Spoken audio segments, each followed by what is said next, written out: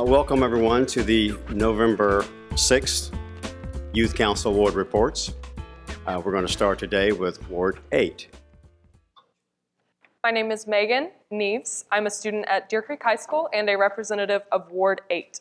This month's Ward Report focuses on all the new and exciting changes happening within Ward 8. There's a new tennis center in the works near the northeastern corner of 15th and Kelly. This center will have 6 indoor and 24 outdoor courts and is expected to be completed in spring of 2020. Also, ITS, or Intelligent Transportation System Phase 2, has begun. 22 intersections on Broadway, 9th Street to Comfort Drive, on Danforth Boulevard to Sherry Lane, on Santa Fe, Covell to Danforth, and on Covell, Broadway to Marilyn Williams Drive, are under construction. Expected completion time is spring 2020. Finally, the City Council had an emergency meeting yesterday to vote on whether or not a billboard should be placed in front of the Hearts for Hearing Children's Playground. The City Council unanimously voted to hold construction of said billboard for 6 months. Councilman Stonecipher voted in favor for the timeout to protect the children's health and allow time to reach out to the property owners around the area. The issue will be brought up once again tomorrow. This concludes my ward report. Hello, my name is Gladys Green, and I'll be giving the Commission's report today for Ward 8. Me and my partner have the pleasure of interacting with the wonderful people at the Water Trust. The Utilities Department has partnered with the Oklahoma Quality Foundation to make better changes for the future to improve service. The Water Trust has also received very high satisfaction rating for the many things that they do. The rating is above average and is one of the highest in the country. Because they continue to change to better serve our community, they have reached many accomplishments. Solid waste has increased the frequency of recycling pickups in rural areas, and the fleet service is also making improvements. They have installed the city's first ever big lifting device to take strain off of the employees. Employees are dedicated to their jobs. 4 line maintenance employees are going to be recognized for putting out a fire in the old spaghetti warehouse building. We appreciate them for their service. This concludes my report. Ward 7. Good morning, OKC. My name is Teresa Sorrells. I attend Mount St. Mary High School, and I'll be giving the November Zoo Commission report. For the whole month of November, the zoo is having Military Appreciation Month. Veterans, active duty, retired, National Guard, and reserves all get free admission to the zoo. You must have your military ID with you, and 4 immediate family members can also get half off admission if they come with you. Also 40% off of concessions and merch in the zoo's Safari gift shop, and 10% off all wild encounter experiences. So that's from November 1st to 30th. Speaking of veterans, on Monday, November 11th, the zoo is open for Veterans Day from 9 a.m. to 5 p.m. On Saturday, November 11th, the zoo is having a blood drive. If you donate, you get 2 vouchers for free admission to the zoo. It's free to participate, and you don't need an appointment. That is from 9 a.m. to 3 p.m. Go to www.redcrossblood.org for more details on blood donation requirements. The zoo is closed on Thanksgiving Day. Also, keep in mind that the zoo starts their seasonal hours this month.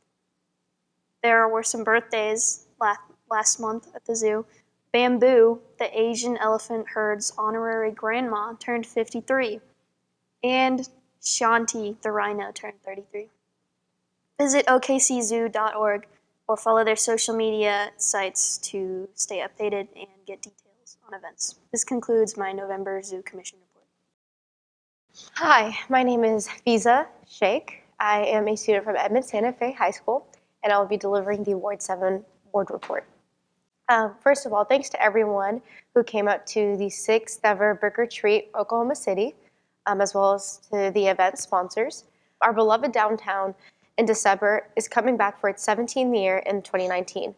Some of the exciting holiday events happening in Bricktown this year include the Oklahoma City tree lighting, which is on November 29th from 5 to 7 p.m. The Holly Jolly Shops, which is December 7th and 8th. And then snow tubing, which starts the 29th of this month. And then there's free holiday water taxi rides from November 29th until December 29th. For more information, visit downtowndecember.com. Moreover, the Oklahoma AIDS Care Fund will host its annual luncheon Friday, November 15th at the UCO CHK Central Boathouse at 11:30 a.m. This event commemorates World AIDS Day and provides awareness about how Oklahomans are impacted by HIV and AIDS. Tickets are sold for $40 and may be purchased online at okcaidscarefund.com. Also, the National Cowboy and Western Heritage Museum and the Rodeo Historical Society is hosting the annual Rodeo Hall of Fame weekend, celebrating rodeo legends. The weekend events include rope and ride, cocktail reception, inductee panel discussion, champions dinner, and the benefit auction. Reservations for most events are required, so go visit nationalcowboymuseum.org. This event will be held from November 8th to November 9th. Last but not least, the American Pigeon Museum and Library expanded their Kids Corner with more coloring books, toys, scavenger hunts, books, and games. Thank you. This ends my board report. Ward 6. Hello, KC. My name is Jesus Berrigan, and I attend Southeast High School, and I'm your co-representative for Ward 6. This morning, I am presenting a commission report over the Plaza District and the Downtown Review Committee. First off, we have Live on the Plaza District free monthly art walk featuring art shows, live entertainment, great food, and local shopping. Join us as we celebrate one of Oklahoma City's best monthly festivals that will be held on November 8th from 6 p.m. to 10 p.m. Then we have the DDRC staff review proposals for the new construction additions and exterior modifications to existing buildings and all-site modifications within the downtown design area. One high-profile case will be considered in the demolition of the old police headquarters. The old headquarters has been vacant since the new headquarters was built a few years ago. The site will become a parking lot in support of the new municipal court. There have been many discussions at the Oklahoma City Council about if the old city jail should be restored or demolished. Some people believe that the old jail is an important historical resource, and others believe that the old building cannot be successfully remodeled to anything else. Before final discussion is made on the old jail, it will have to go back to the council. Thank you, and this concludes my commission report. Have a good day, Oklahoma. Good morning, OKC. My name is Fidel Fryer, and I attend class in SAS, and I am your Ward 6 co-representative. And today I will be conducting your Ward 6 report. Some news from the Scissortail Park. The Oklahoma City Astronomy Club will partner with Scissortail Park to host a public viewing of a rare transit of planet Mercury across the face of the sun on morning of Veterans Day, November 11th, Monday, 7 a.m. through 12 p.m. Tree for All, hosted by Myriad Botanical Gardens, on November 9th, Saturday, 9 a.m. through 10 a.m. This event is designed to assist homeowners as they promote natural beautification and improvement of the environment through the planting of trees. Trees will be available on a first-come, first-served basis. The first 100 patrons of the morning will receive an Eastern Redbud seedling provided by the Oklahoma City Forestry Services. Barefoot and 1-gallon saplings, along with 3-gallon saplings, range from $2 to $24 each. Full Moon Bike Ride and Run is taking place on November 11th, Monday, 7 p.m. through 8:30 p.m. at the Myriad Botanical Gardens. Bring your bike and meet up at the band shell stage on the Devon lawn for a leisurely hours ride through downtown. The Full Moon Bike and Run is a casual monthly event where friends and families can enjoy a leisure 1-hour ride, a bike ride, or a 5K run through the downtown area as the sun sets. Helmets and bike lights are required. Waivers are required to be signed also. Link can be found on the Myriad Garden Facebook page. And this concludes my Ward 6 report. Moving on to Ward 5. Good morning, Oklahoma City. My name is Brinkley Abbott. I attend Southmore High School, and I am a co-representative of Ward 5. And today, I will be giving you the Ward 5 report. Starting off, the Southwest Oklahoma City Public Library has started their new kickboxing series for the month of November. Every Friday through November 1st through the 22nd at 6:30 p.m., attendees will be taught Muay Thai kickboxing skills from an expert trainer. Participants 12 and older are encouraged to bring gloves and pads and must sign a waiver before taking part in the program. Also, the Southwest Oklahoma City Public Library is hosting an Intro to Improv at 6:30 p.m. on Tuesday, November 12th. Adults 18 and older will learn about the art of improv from members of the OU Improv, which is a University of Oklahoma student group, dedicated to performing and teaching improvisational comedy. There are also many kid events taking place throughout the month, such as story times and arts and crafts. So for more information, visit the South Oklahoma City Pioneer Library website. In other news, OCCC will be hosting a Red Cross blood drive today on November 6th from 10 a.m. to 4 p.m. So if you're willing to give blood to help save some lives, bring your best arm and drink plenty of fluids. Lastly, mark your calendars for the Arts and Crafts Fair being hosted at the Early Wine YMCA on Saturday, November 23rd.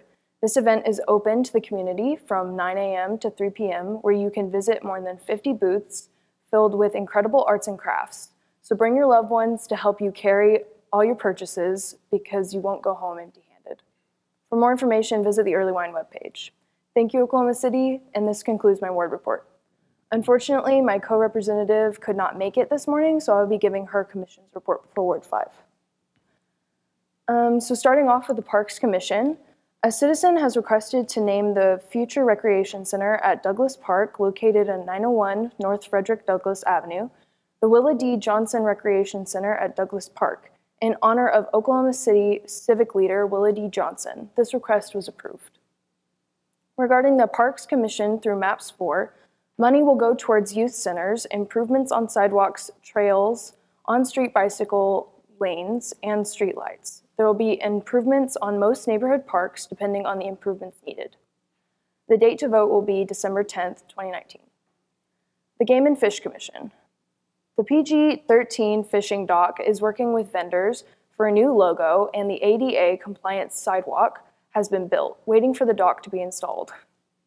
Fisheries Management Program activities report on 12,000 hybrid fish being maintained at the fish hatchery.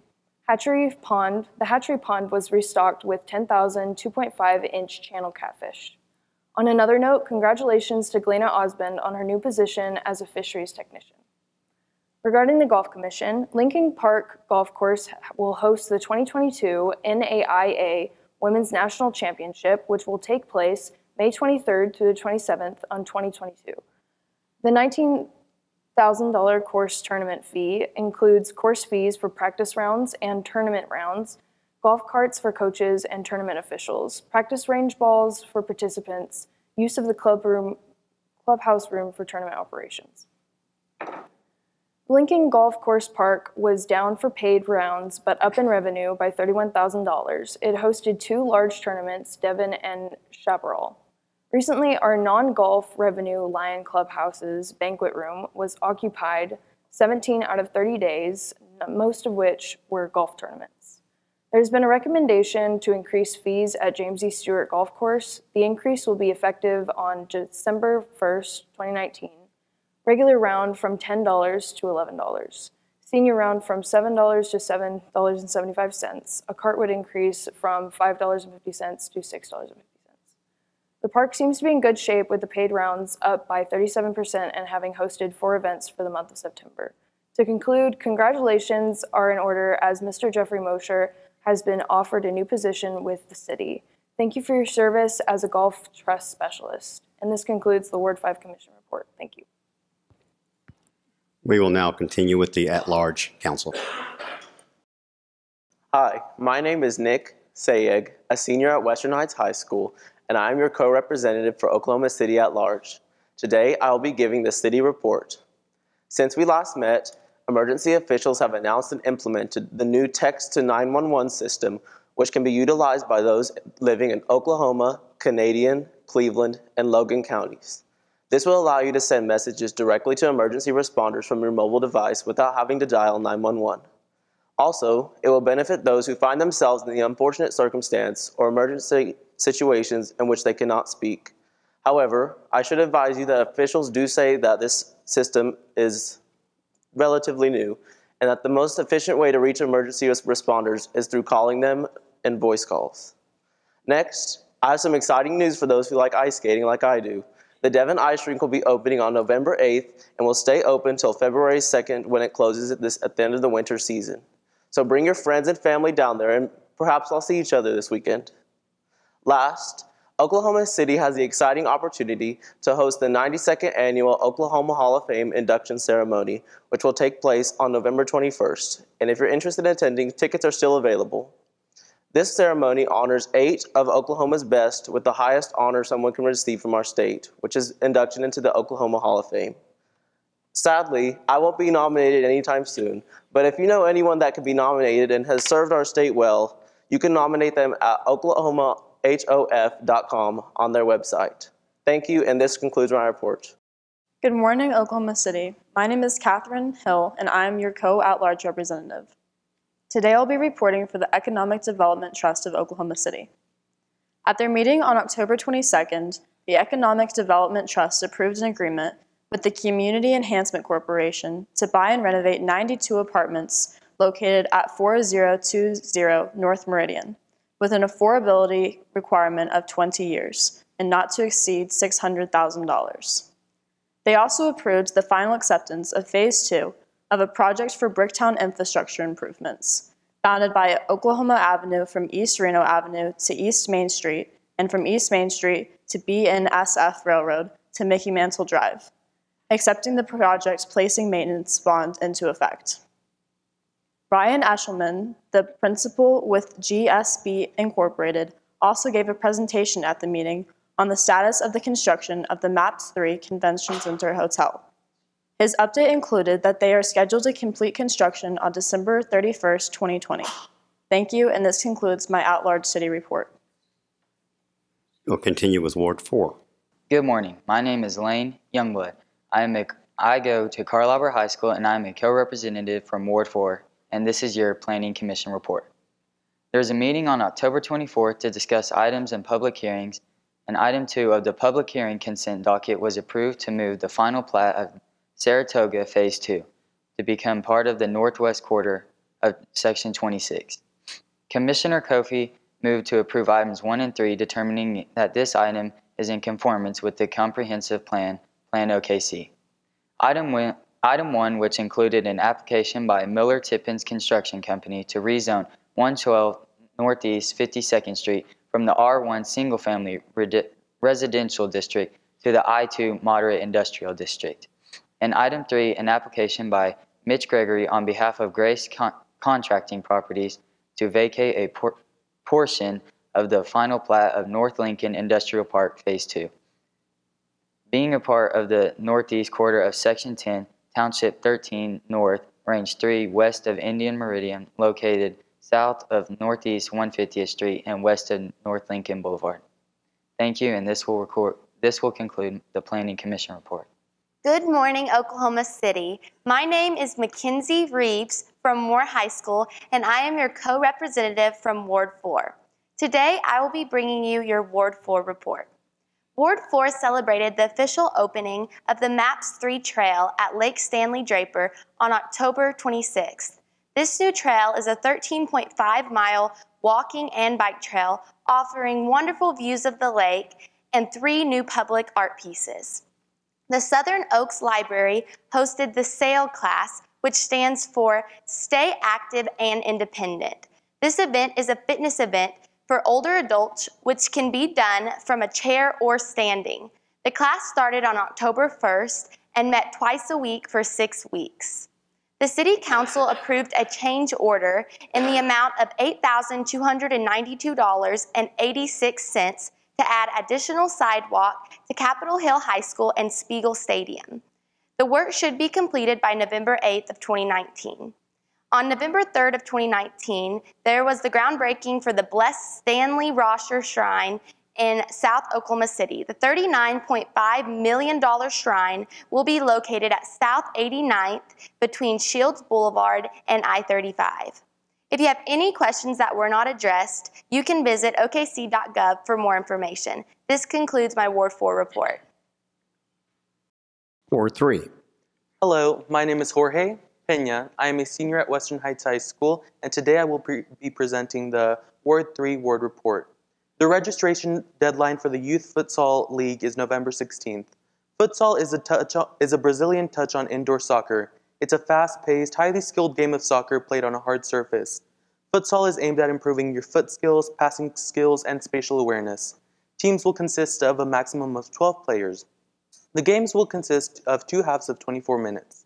Each team will play 7 games followed by a single elimination playoff tournament, and the tournament champs will receive 12 championship medals. In addition, the Oklahoma City Parks and Recreation offers divisions of basketball leagues for boys and girls ages 5 to 12. Youth basketball is an exciting sport combining team play and individual skill. Give your child the opportunity to develop balance, hand-eye coordination, teamwork, social skills, and confidence with this 8-game youth basketball league. Practices are one day a week depending on the coach and team availability. The recreation programs are dependent upon volunteer coaches. Volunteer coaches are allowed to bring any amount of kids to their team. The remaining roster will be filled by the league director based on a blind draw and the school the children attend. If you would like to help the program by becoming a coach or would like more information about these leagues, you can visit parks.okc.gov. Thank you, and this concludes my report. Good morning, Oklahoma City. My name is Desiree Rickett. I'm a senior at Mustang High School, and today I will be presenting the Airport Trust Commission report. Just a reminder that the Airport Trust meets the 4th Thursday of every month at 9 a.m. in the City Council chambers at City Hall. Meetings are scheduled to be shown live on City Channel 20 if you are interested. If you saw the meeting, you would know that the Will Rogers World Airport has approved construction of a cell phone waiting lot, reconstruction of Station 2, replacement of moving walks number 18 and 25, and in addition, bids for window cleaning services will open November 20th, 2019 for the Will Rogers World Airport. Furthermore, on January 8th, 2020, proposals for the airport food service and retail concessions will be opened. The Airport Trust has also approved repairs to 5300 South Portland Avenue. The Starman Brothers Auctions, Inc. has approved to lease Hangar 4 for the purpose of holding periodic aviation auctions and storage of aircrafts until August 31st, 2024. If you'd like to hear about these items and other items discussed by the Airport Trust, remember to tune in to Channel 20 or watch a recording of the meeting. Thank you, and this concludes my Ward 3 Commission report. Moving on to Ward 2. Good morning, Oklahoma City. I am Maya Shadid from Classen School of Advanced Studies, and today I will be providing you with your Ward 2 Commission report.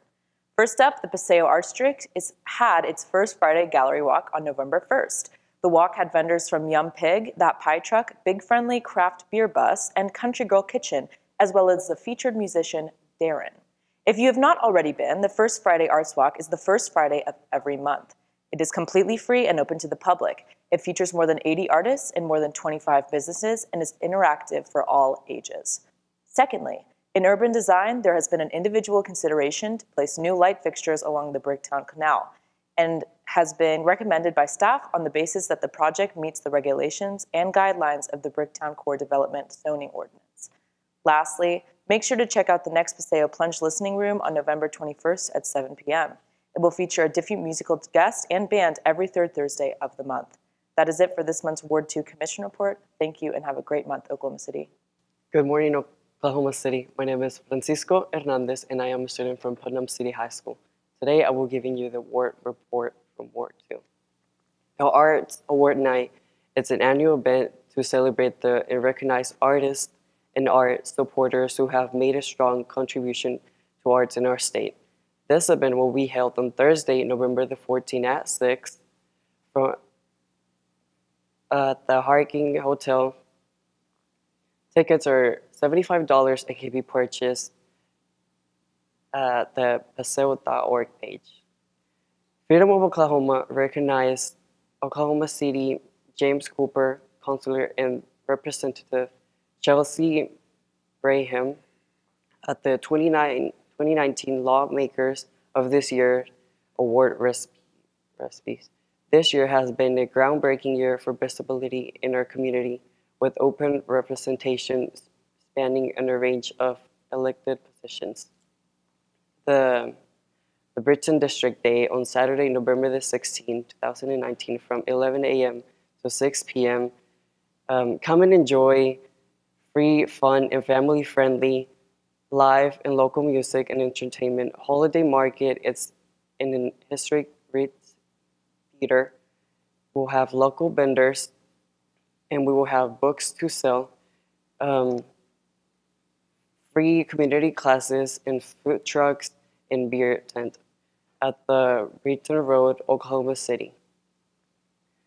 One local vendor in the Asian district was featured in yet another TV show, this time travel at the Harry Bikers in the UK paid a visit. The show is currently airing the UK BBC network, and it will probably stream on Netflix in the future. This concludes my report. See you next month. And last but not least, Ward 1. Good morning. My name is Cameron Pennington, and I attend Putnam City West High School. I will be giving the report on the Conventions and Visitors Bureau. The Oklahoma City Thunder kicked off their season this month. Thunder games are on the list of events that visitors should not miss when they come to Oklahoma City, and this new look team is definitely not one to miss. As a horse show capital of the world, Oklahoma City will be hosting the 2019 American Quarter Horse Association World Championships. This event will take place from November 8th to November 23rd at State Fair Park and is free to the public. Downtown in December kicks off this month. It will begin November 8th with the Devon Ice Rink opening at the Myriad Gardens. Some other events this month are Lights on Broadway, which is November 23rd from 4 to 8. Businesses on Broadway and Automobile Alley will light up with LED lights, and there will be carriage rides, free s'mores, live music, and outdoor movies. And I heard that Santa will be there, so pretty cool. The last event for downtown in December this month is Small Business Saturday. This is the Saturday after Thanksgiving, and is your opportunity to shop small businesses and give back to your community while shopping for Christmas gifts. For the full list of downtown in December events, visit downtowninDecember.com. With that, have a great November, and this concludes my report. Good morning, Oklahoma City. My name is Samuel Messiani. I'm a senior from Putnam City High School, and I'm your co-representative for Ward 1. Today, I'll be giving the Ward 1 report. There has been confirmation that bike lanes and sidewalks are going in along Northwest 36th Street between City Line with Yukon and Overholser. Although there's no set date of construction, it will be sometime in 2020. Many of the multi-use trails, including Hefner and Overholser, are getting new signage, and the problem areas are being resurfaced. Right-of-way utility maintenance and repair on 7830 Lyrewood Lane is set to be finished on November 12th.